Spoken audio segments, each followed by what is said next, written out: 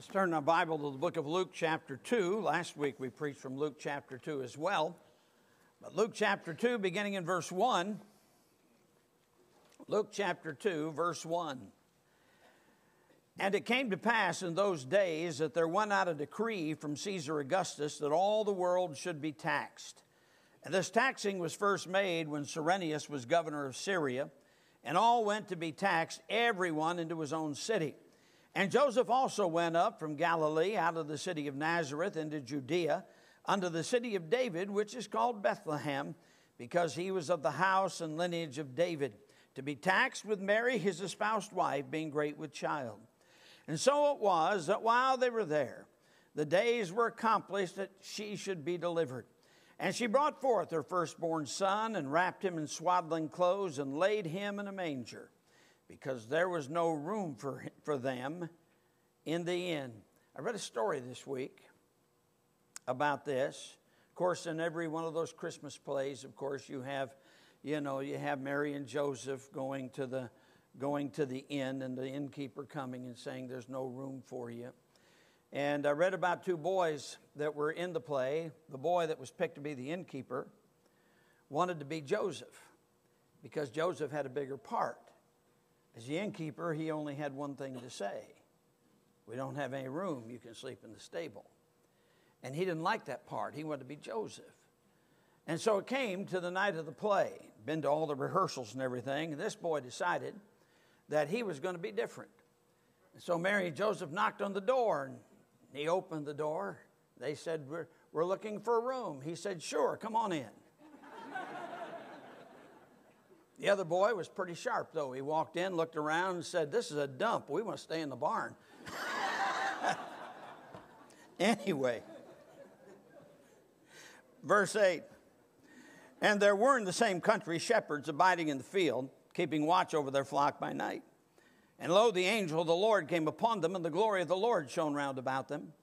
And they were sore afraid. And the angel said unto them, fear not. For behold, I bring you good tidings of great joy, which shall be to all people. For unto you is born this day in the city of David a Savior, which is Christ the Lord. I want to bring a message this morning entitled, What If Christ Had Not Been Born?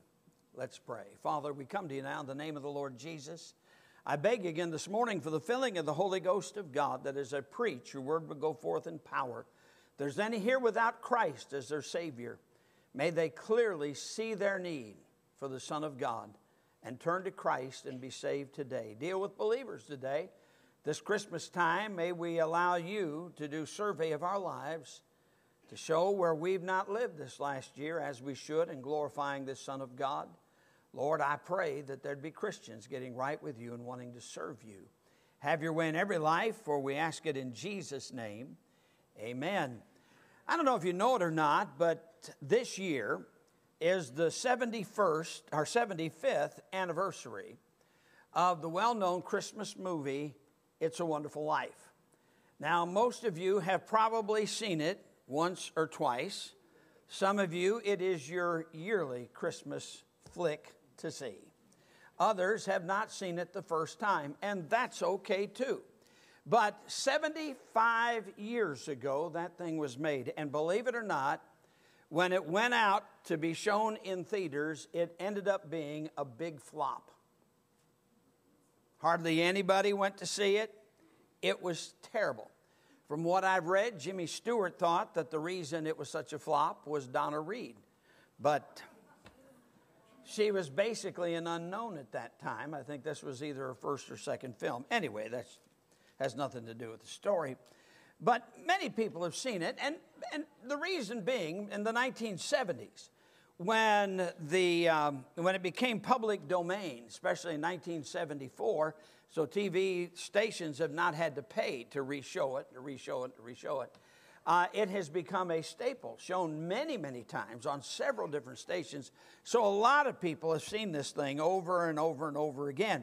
And of course, you remember the star of the show, Jimmy Stewart, plays a part of a man who thinks he was doing all he could to simply eke out a living, trying to get ahead just a little bit, and suddenly it seems like everything falls apart. It looks like everything's going to be ruined, and he goes to the where the bridge is at to throw himself off the bridge. He's going to commit suicide. And an angel comes down, talks him out of it. Gets pretty wet, but nevertheless, he says, oh, I wish I'd never been born.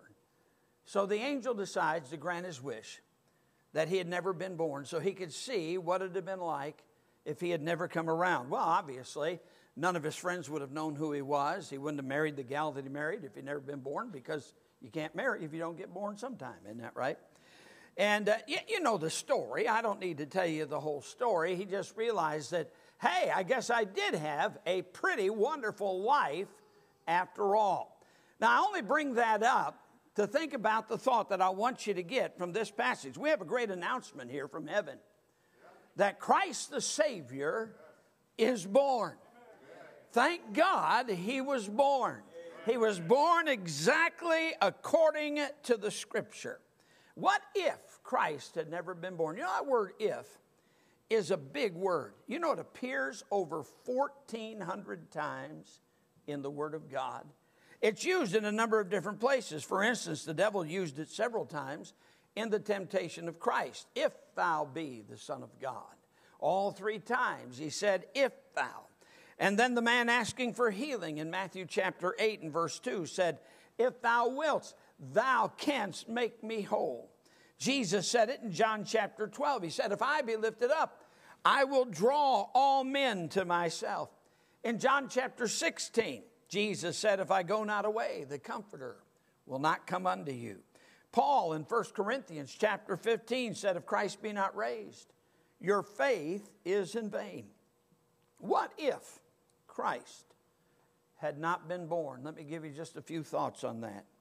Number one, all the promises of God about a coming Redeemer would be broken. He had promised a Redeemer way back in the Old Testament, and this is the key. He had told them over and over again that he was sending his son, and that his son was going to suffer for their sins so that we could have forgiveness of sins, and he even prophesied that he would be raised from the dead. Turn over to Luke chapter 24 just a moment. Luke chapter 24. And notice on Resurrection Day, the Bible says, beginning in verse 13 of Luke chapter 24, and behold, 2 of them went that same day to a village called Emmaus, which was from Jerusalem about 60 furlongs.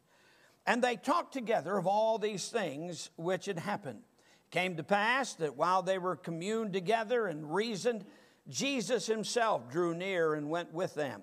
But their eyes were holden that they should not know him. And he said unto them, what manner of communication are these that ye have one to another as ye walk and are sad? And one of them, whose name was Cleopas, answering said unto him, art thou only a stranger in Jerusalem, and hast not known the things which are come to pass there in these days? And he said unto them, what things? And they said unto him, concerning Jesus of Nazareth, which was a prophet, mighty in deed and word before God and all the people, and how the chief priests and our rulers delivered him to be condemned to death and have crucified him. And we trusted that it had been he which should have redeemed Israel. And beside all this, today is the 3rd day since these things were done. Yea, and certain women also of our company made us astonished, which were early at the sepulchre. And when they found not his body, they came, saying that they had also seen a vision of angels, which said that he was alive. And certain of them which were with us went to the sepulchre, and found it even so as the women had said, but him they saw not. Then he said unto them, O fools, and slow of heart, to believe all that the prophets have spoken. Ought not Christ to have suffered these things, and to enter into his glory? And beginning at Moses and all the prophets, he expounded unto them in all the scriptures the things concerning himself. Now that must have been a wonderful Bible conference to be a part of. To hear the Lord Jesus Christ open the scripture and show them over and over again the things that were done to him that God had said would be done to the Redeemer, to the Christ, the one that God would send. I mean, the scripture told of the line that he would come through. Even in Matthew chapter 1, it begins the book of the generations of Jesus Christ, the son of David, the son of Abraham. He had to come through the line of Abraham and the line of David. The work that he would do, Isaiah 53, 5 and 6, he was wounded for our transgressions. He was bruised for our iniquities. The chastisement of our peace was upon him, and with his stripes we are healed. All we like sheep have gone astray. We've turned everyone to his own way. And the Lord hath laid on him the iniquity of us all. That was written 700 years before Jesus came to the cross. That he'd be raised from the dead. As a matter of fact, in Acts chapter 2, that's the subject of Peter's message on the day of Pentecost. He quotes from Psalm 16. God had prophesied that his body would not see corruption, but that he would be raised from the dead just as he said. When Peter was winning the household of Cornelius to Christ, he said in Acts chapter 10, to him give all the prophets witness that through his name whosoever believeth in him shall receive remission of sins. I'm just simply saying if Christ hadn't been born, then all the promises concerning the coming Christ would have been left unfulfilled, a lie. And you say, preacher, what would that mean? Well, let me show you. Turn over to 1 Corinthians chapter 15. 1 Corinthians chapter 15. And notice, he says, after all, if he'd never been born, that meant he wouldn't have died. Had he not died on the cross and rose from the dead, here's what would have happened. He says in verse 12, now if Christ be preached that he rose from the dead, how say some among you that there is no resurrection of the dead? But if there be no resurrection of the dead, then is Christ not risen? If Christ be not risen, then is our preaching vain, and your faith is also vain. Yea, and we are found false witnesses of God, because we've testified of God that he raised up Christ, whom he raised not up, if so be that the dead rise not. For if the dead rise not, then is not Christ raised. And if Christ be not raised, your faith is vain, and ye are yet in your sins. Then they also which are fallen asleep in Christ are perished. If in this life only we have hope in Christ, we are of all men most miserable. Do you realize it would mean that if Christ was not born, that our sins have not been paid for? We are still under the sentence of death with no hope of getting to heaven whatsoever. If Christ had not been born, then every man, woman, boy, or girl would end up in a sinner's hell, burning throughout all eternity. For the wages of sin is death, and only the truth that Christ came, that he was born, that he died for our sins, he was raised from the dead 3 days later. Only that truth gives us assurance that eternal life is found in Jesus Christ. So if Christ had not been born, Old Testament prophecies concerning a Savior would have been left unfulfilled. Number two, if Christ had not been born, we could never know the full character of God. Never. For the Bible says, for in him dwelt all the fullness of the Godhead bodily. Colossians chapter 2 and verse 9. In John chapter 14, beginning in verse 8, Philip looked at Jesus on the night before the crucifixion, and he said, Lord, show us the Father, and it sufficeth us. Jesus answered and said unto him, have I been so long time with you, and yet thou hast not known me, Philip? He that has seen me has seen the Father. How sayest thou then, show us the Father? You see, absolutely, had he not been born, then we could never know the fullness of the character of God. Turn over to John chapter 1 a moment, if you would. John chapter 1. I want you to notice these powerful verses concerning Jesus. He says in verse 1, in the beginning was the Word, and the Word was with God. You might underline this, and the Word was God. The same was in the beginning with God. All things were made by him, and without him was not anything made that was made. Now skip down to verse 14.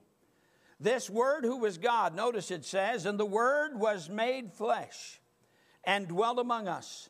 And we beheld his glory, the glory as of the only begotten of the Father, full of grace and truth.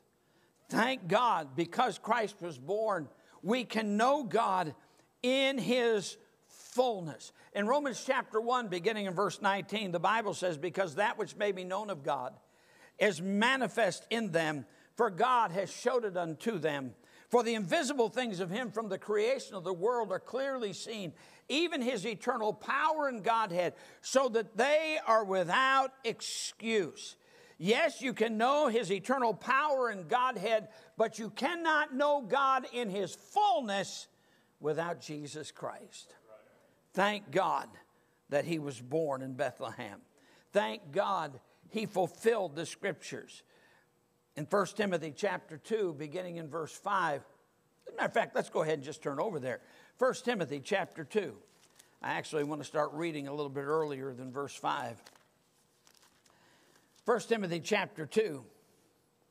Notice the scripture says, beginning in verse 3, for this is good and acceptable in the sight of God our Savior, who will have all men to be saved and to come to the knowledge of the truth. For there is one God and one mediator between God and man, God and men, the man Christ Jesus, who gave himself a ransom for all, to be testified in due time. Now, even though we've just gone through a series of messages on the wickedness of Calvinism, I want you to notice again the words that he's given us here. He says in verse 4, who will have all men to be saved. It does not say all the elect. It says all men.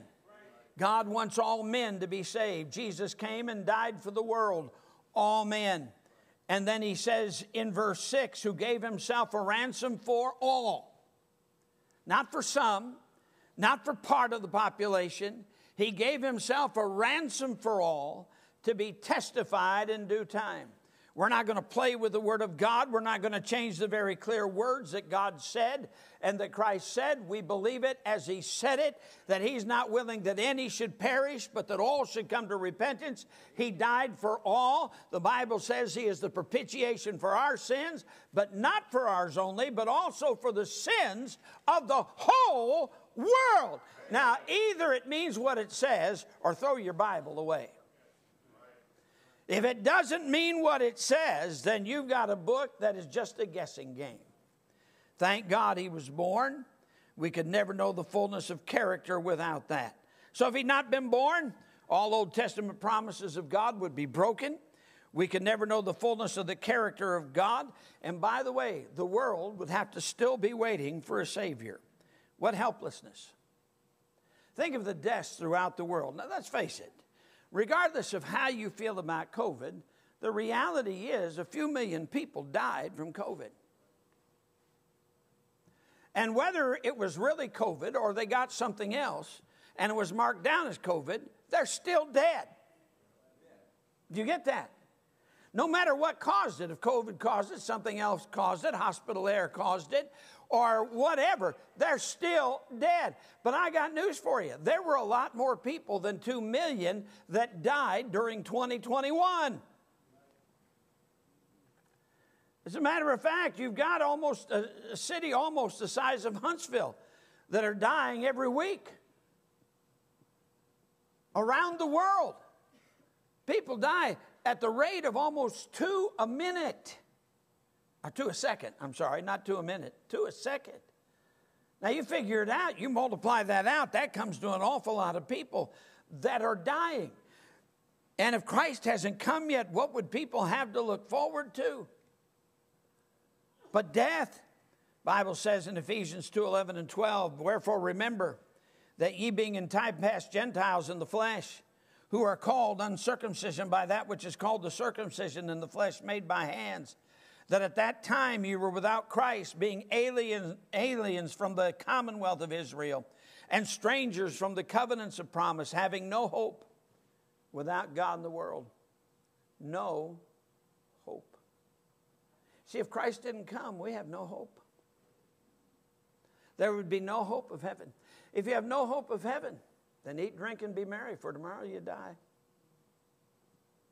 The promises of God aren't true. Eat, drink, and be merry, for tomorrow you die.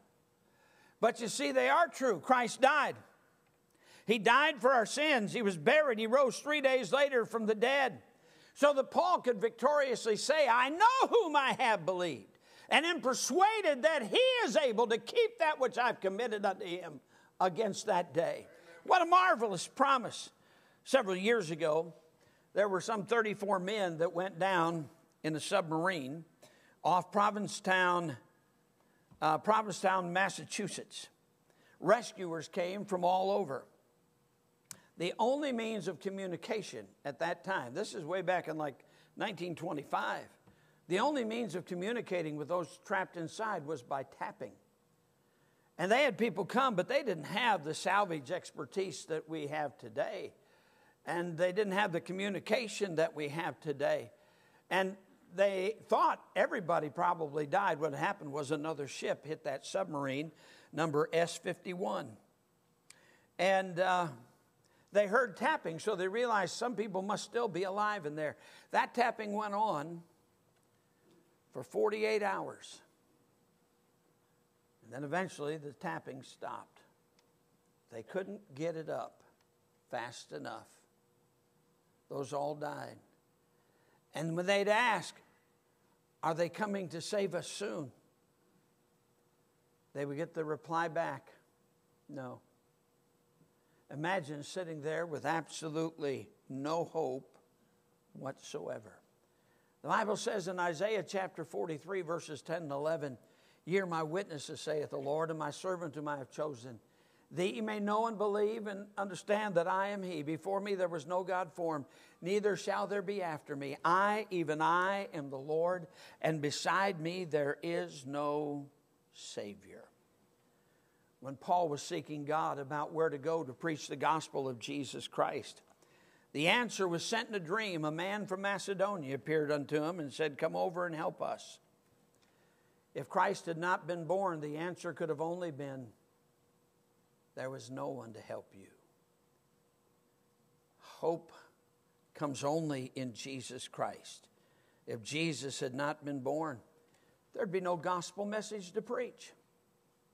There'd have been nothing to say. The gospel is the death, burial, and resurrection of Christ. But for that to take place, he had to be born. If he had not been born, here's what that means to me. Here's what it means to my family. Here's what it means to Mike Allison and Jan Allison and our children, Carrie and Kathy. You see, the Allisons for years were a bunch of drinkers and cursers. I don't know how far that goes back, but I'm sure it had gone back quite a ways. But we grew up in a home, as I mentioned many times, of drinking and cursing. It was common for us to hear the name Jesus Christ in our home, but it was always as a curse word. There are a lot of homes like that today, where the awfulest of language is used, the cursing and the cussing that goes on. Thank God that Christ did come. But for years, I knew nothing about him. I can remember when I almost drowned. I was probably about 10 years of age.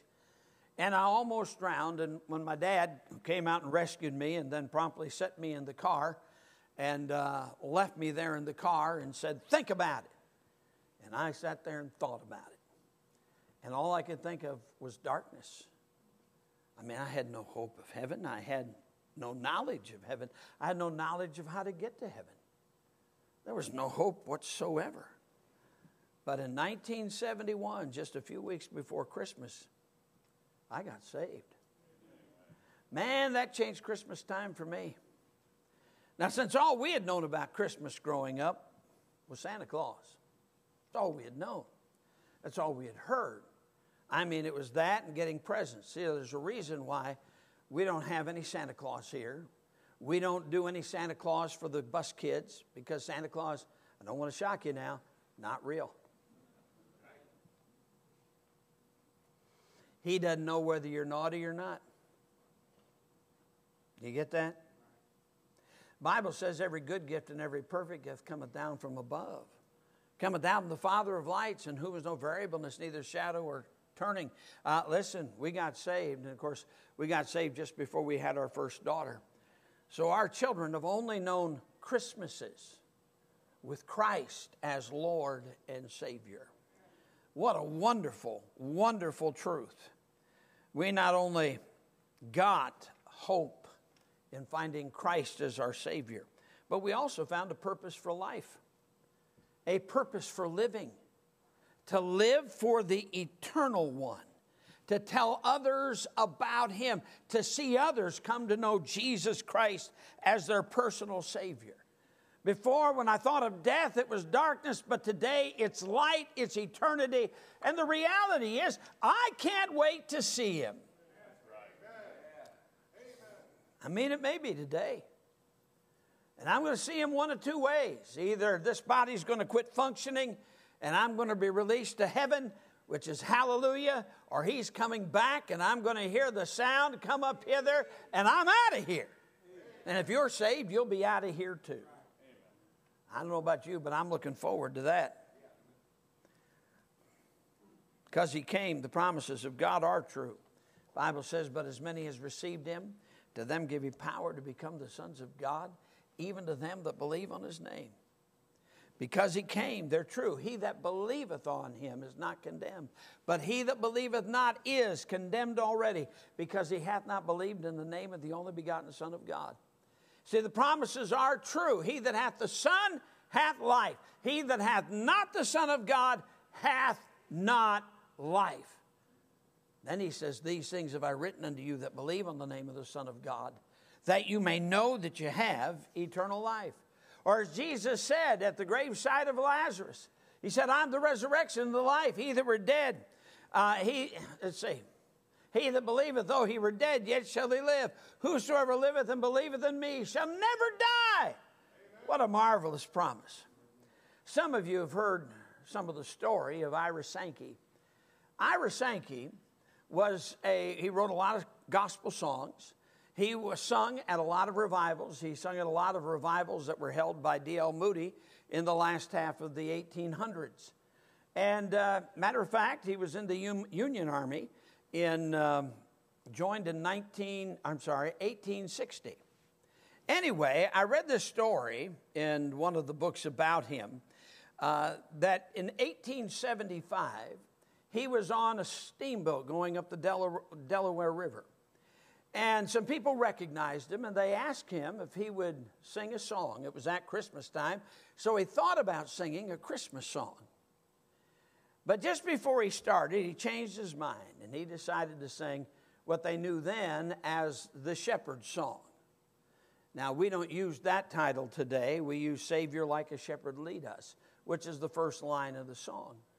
And it goes this way, Savior, like a shepherd lead us, much we need thy tenderest care. In thy pleasant pastures feed us, for our use thy folds prepare. Blessed Jesus, thou hast bought us, thine we are. Blessed Jesus, thou hast bought us, thine we are. And then he sang the other two verses. When he was done singing, he was a tremendous singer. When he was done singing, it was just quiet. And a hush was over the group that was around him. In that deep stillness, a man walked up to him, had kind of a weathered face. And he came up to Ira Sankey and he said, Sir, were you in the Union Army during the Civil War? He said, yes, I joined in 1860. He said, well, in 1862, were you standing watch in 1862 doing picket duty on a very bright moonlit night? And Sankey was kind of surprised because he remembered that time, and he said, well, yes, I did.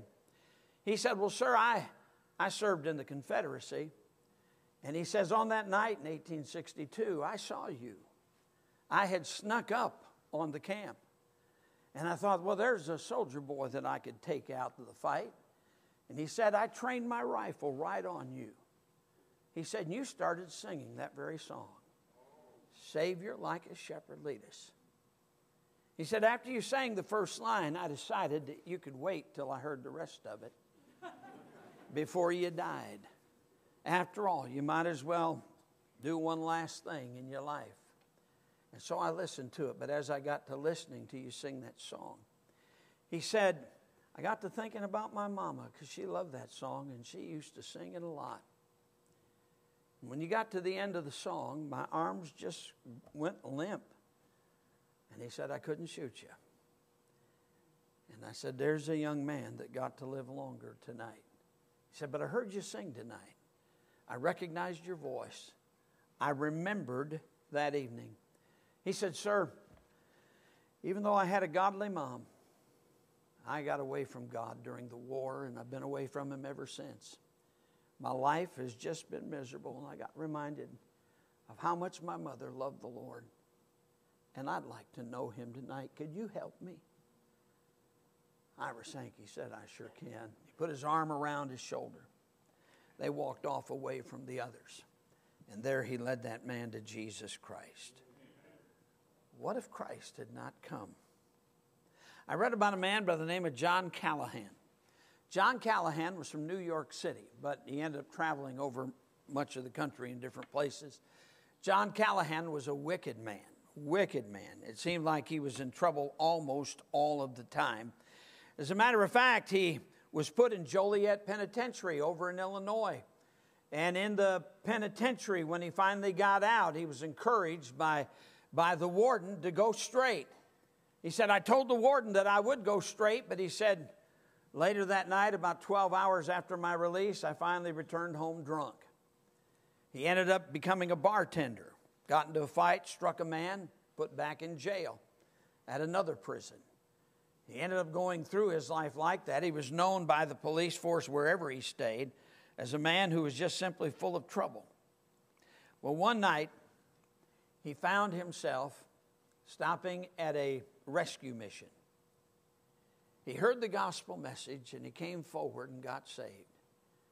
And he just couldn't wait to tell other people about Jesus Christ.